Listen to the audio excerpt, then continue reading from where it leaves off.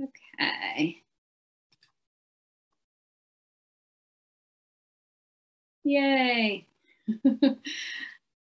All right. So I'm Jill Straight. I am the Director of Client Services at Dorcas Ministries. Just to real quick set the context, Dorcas Ministries is a nonprofit in Cary, and we are funded by a great big fabulous thrift shop that I hope you'll come visit. And it is our primary revenue generator. And the thrift shop supports client services, which we kind of break down into three departments: the crisis center, which is where folks come for crisis financial assistance, the food pantry, and then we have a training center where we provide workforce development. So that's a little bit of who we are. I have been with Dorcas for almost 14 years and had the privilege of being with the organization through a period of tremendous growth and change. And so that's a little bit about me and kind of the basics of who we are.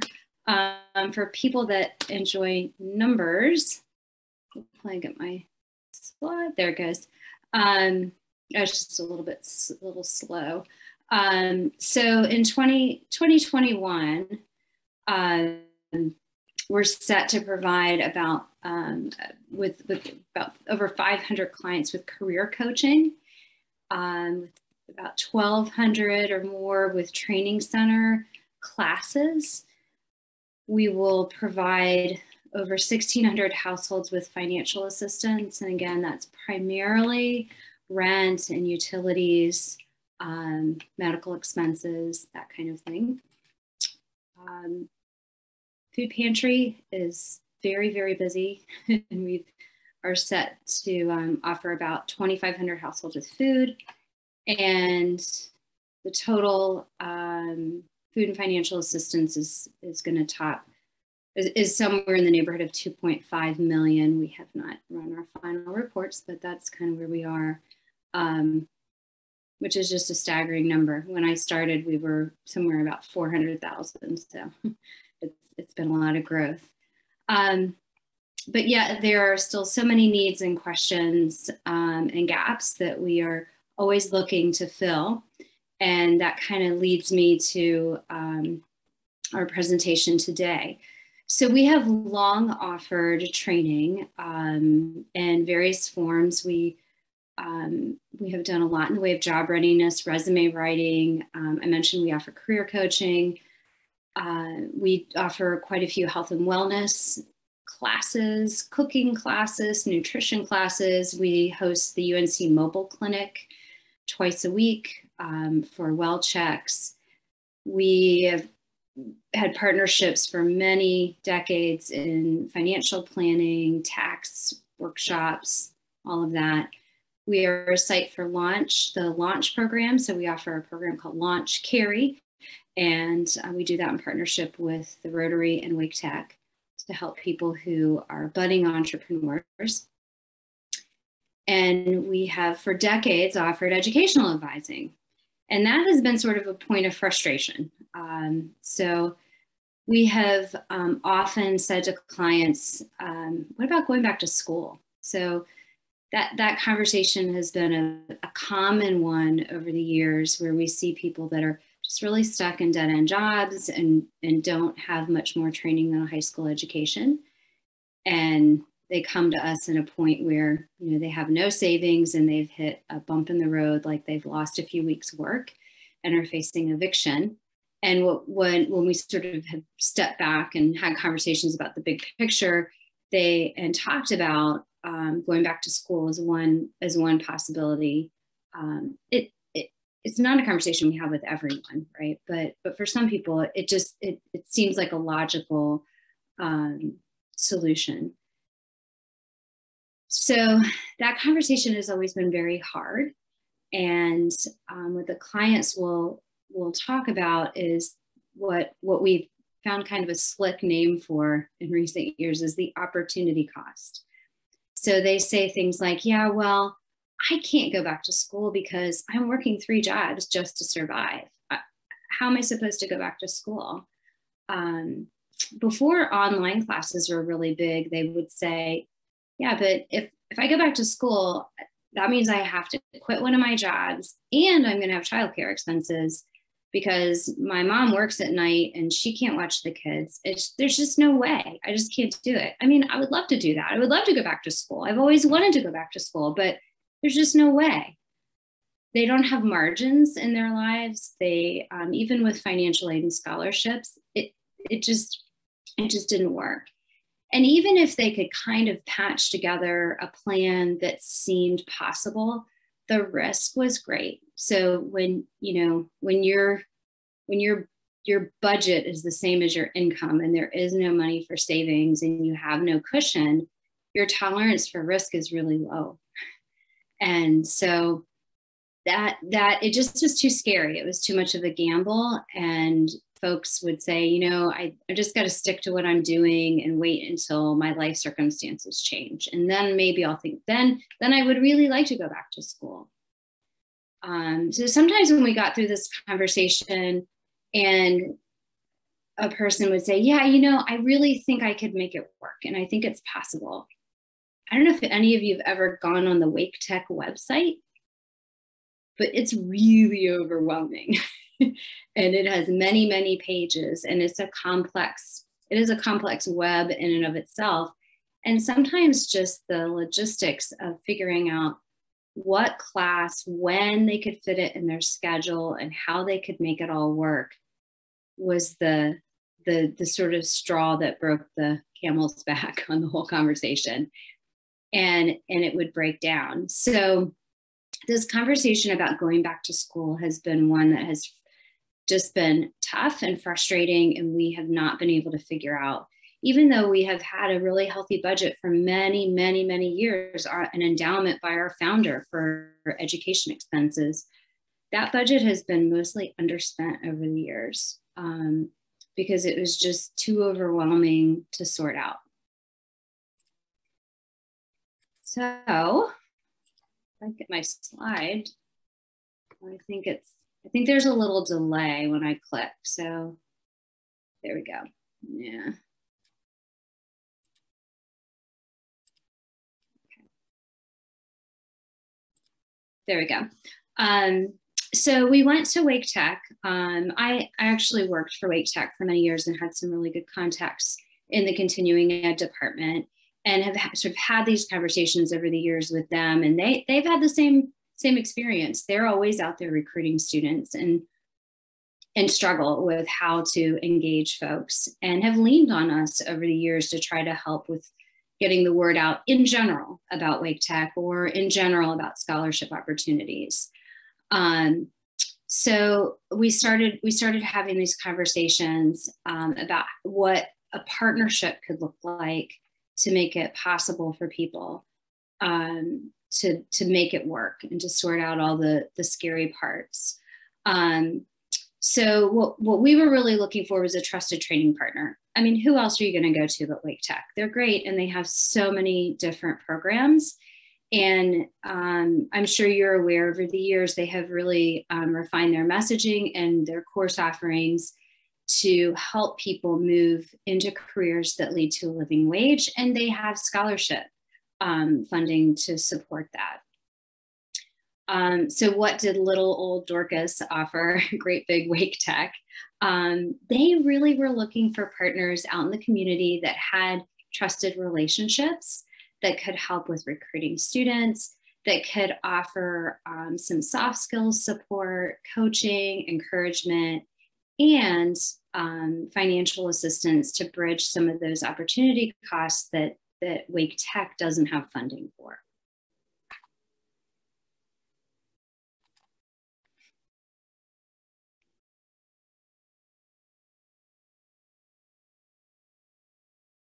There we go. So we started having a conversation about what would be the best program. So instead of just going out and saying, using our previous approach, which was go to Wake Tech, it's great, and we'll give you money and we'll help make it happen. What we decided to do was focus on a specific program and recruit for that program. But again, there were a lot of different choices at Wake Tech. So we went to Wake Tech. We took our team. Ruthie, our training center manager, and I met with Monica Gemperling and Anthony Kaysen in their senior leadership in the continuing ed department. And we said to them, well, we really would like to find a program that's workable for our typical client who is a single mom with kids, struggling with childcare, working a few jobs, struggling with logistics, a little bit scared to go back to school, a little overwhelmed. And so we wanted something that was suitable for remote learning, which would help kind of erase or alleviate the childcare need. One that wouldn't have a lot of academic prerequisites. And so we didn't want to, eliminate people from the program. We wanted to make it as open as possible. A program that would lead to a living wage job or and put them on a career pathway. Most of the clients that we were talking to were in pretty much dead end jobs. The training needed to be kind of a feasible timeline. So being able to financially support somebody through nursing school or, really long-term programs wasn't feasible for us. It wouldn't be feasible for the students. So that was another criteria. And then we wanted to make sure that Wake Tech could partner with us on the expense side, that they would have scholarships to support the program. So we were really excited. We landed on the IT support technician certificate.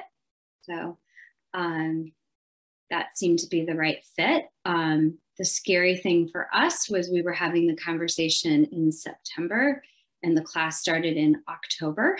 So we had to really crank up our advertising and marketing, and we had to get rolling quick, or else we were going to have to wait until the new year. And everyone was excited on both of our teams. So we said, we're going to do it. So we kicked things into high gear. The graphic on the right is the advertising we used for the class. And we came up with a catchy slogan, break into IT for free. And we asked all of our clients, which we have an email database of about 2,000 households. And we invited them to come to an info session. And we leaned on the name of Wake Tech in partnership with Wake Tech, that we would offer this IT training, that the tuition would be free, that they would get a laptop and headphones, that they would have free childcare. They would get a $2,000 stipend to offset that opportunity cost. They would get a career coach and peer support. We just wanted students to be Dorcas eligible, and our service area is Cary and Morrisville. So we asked that they live in Cary and Morrisville, that they participate, they had to attend, and then what we didn't promise, but what we said IT support technicians could expect would be to enter the workforce at about $40,000 a year, have opportunities to work from home in a variety of fields. So we asked people if they were interested to register for an info session. Before we opened that registration, we said, gosh, do you wonder how many people will come? And we said, if 20 people come, we'll be really happy if 20 people are interested, because this was really short turnaround. We had the info session on September 7th. And I think that we talked to Wake Tech the last week of August or the 1st of September. It was so fast. 60 people signed up. We're like, wow, okay, there's a lot of interest. We went through all the fine print and the details and asked people if they were still interested. And they met some minimal criteria in terms of having a high school degree and having some basic computer skills, because you have to have some basic computer skills to enter into this program, to complete an application at Dorcas. So about 23 people applied. And of those students, I believe 8 then moved forward with applying at Wake Tech. And let me just move to the next slide.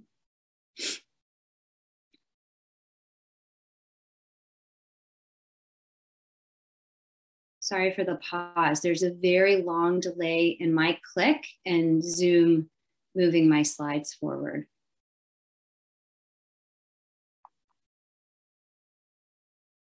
Which makes me want to click, click, click. I'm going to try one more click.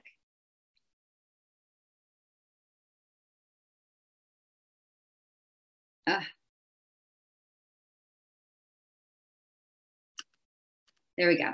Okay. All right, so let me just show you a little bit about sort of what the breakdown was in terms of sort of the staff workload and how we partnered to get the students from application on to actually being online enrolled in the class. So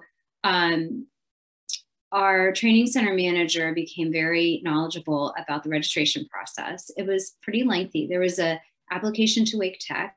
There was an application to the Wake Propel Scholarship that was the funding source for the IT course. And then there was another application for the laptop. So again, it was okay, but it's just a lot. And so we worked, our staff was in constant communication with the Wake Tech staff to make sure everybody got their applications, everything that they needed to satisfy everything. And there was a lot of back and forth. And that was really, really helpful because there were little errors and drop balls and things that the students didn't understand. So we needed that registration support to navigate it. And the students needed that. So they completed all of those parts. At the end, the students, several students were over income and didn't qualify for the scholarship. And those two, there were 2 that were over income, and they actually elected not to move forward with the program, even though we still were going to provide our part of the support. It just wasn't possible for them. And then quite a few students just really looked at the reality of what was going on in their lives and decided what the timing wasn't right for them. But for those that did enroll, then of course Wake Tech had provided the online training, and that is actually, I think my number is wrong there. I think it's actually a 16-week. It's more like a full semester. And then most recently, we have been in conversation with the apprenticeship program at Wake Tech, and they have been coming and talking to our students about apprenticeship opportunities.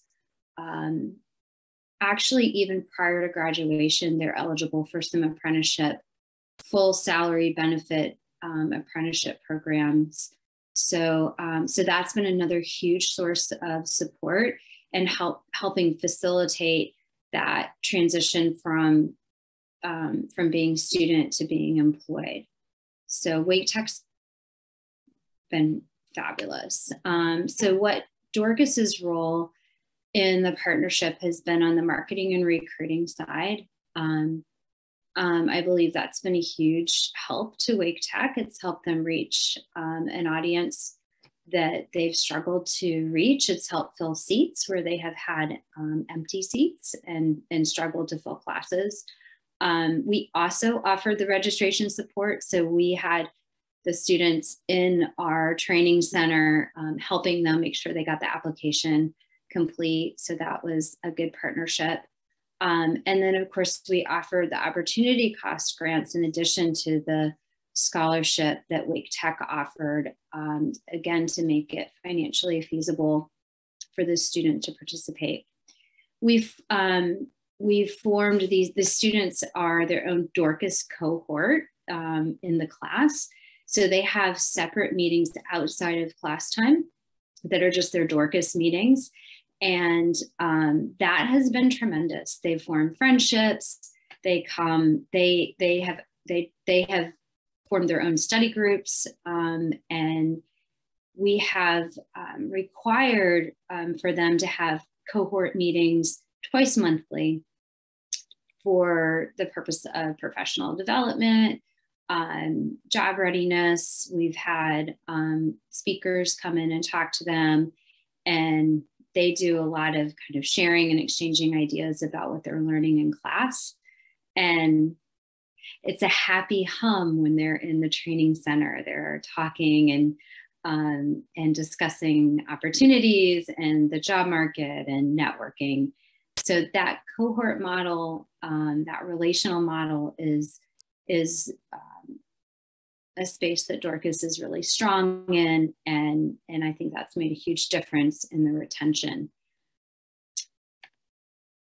Most recently, as of like last week, we connected with Dress for Success. And just like I mentioned, the apprenticeship emerged as an opportunity with Wake Tech. We also, a partnership with Dress for Success just emerged as word sort of gotten out about this program. And Dress for Success prepared beautiful suiting kits with everything that a person would need for an interview, including shoes and a purse and accessories and everything. And we were able to present those to students today. They came by to pick up their Dress for Success kit. So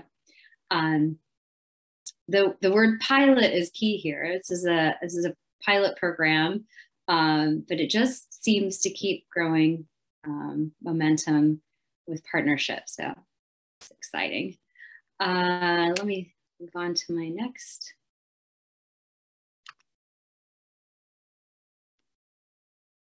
Slide and the great delay. There we go. Okay, so the cost. So Wake Tech provides about $1,250 per student, and that is the tuition and the laptop.